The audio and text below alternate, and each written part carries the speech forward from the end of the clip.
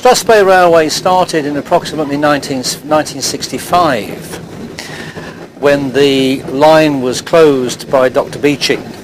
Originally it ran from Aviemore through Boat of Garton, Broom Hill, Granton-on-Spey to Forres, where it joined the Inverness-Aberdeen line. After about four or 5 years, the Strathspey Railway Association bought the line, which then only ran as far as from Aviemore to Boat of Garton. We started off with about 20 volunteers. We now have a membership of 800, but actual working members is very small in proportion to the number of members that we've got.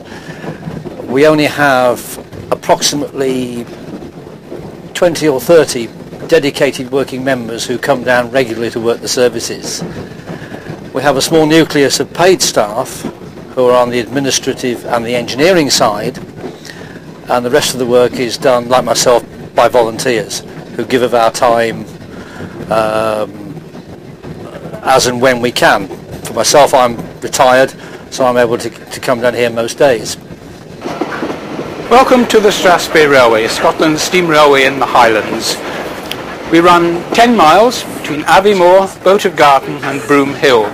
We get visitors coming from all over the world to come and visit our railway. And as you can see, we're very, very busy here today, and we've got lots and lots of happy travellers with us. Everybody agree with that?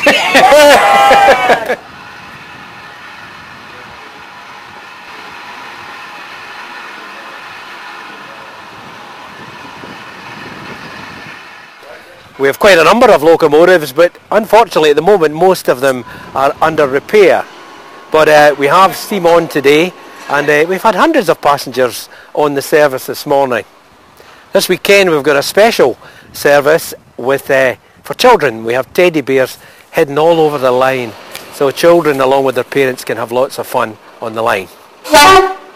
The reason that we're located here, of course, is that when the railways closed under the Beeching cuts in 1968, 67, 68, this piece of line would have been lifted, and it was too much, what could I say, of concern to many railway enthusiasts that the whole railway line was going to be lifted. So we managed at that time, my four predecessors on this railway, to save the length of line running from Aviemore to Boat of Garton.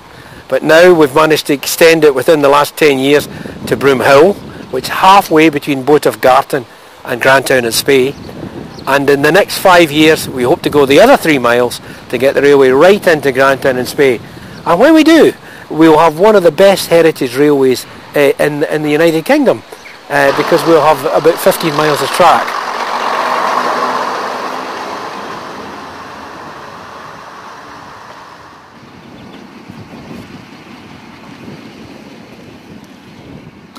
As you can imagine, it's very costly to run a railway, both in terms of machinery and manpower.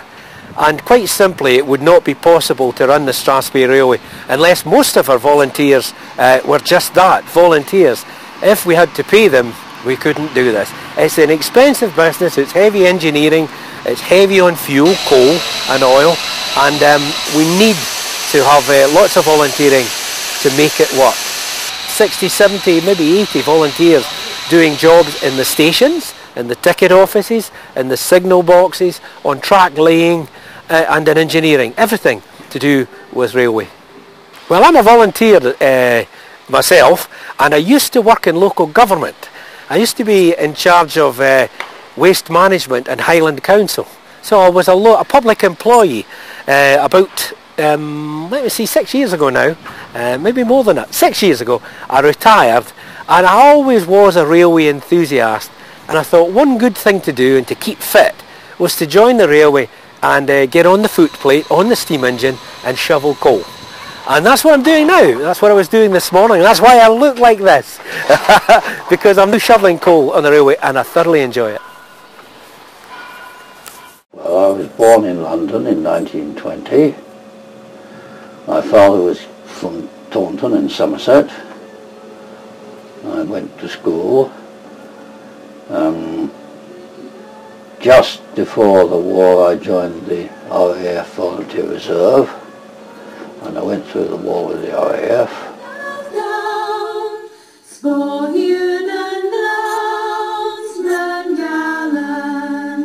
It's much better than wet trousers.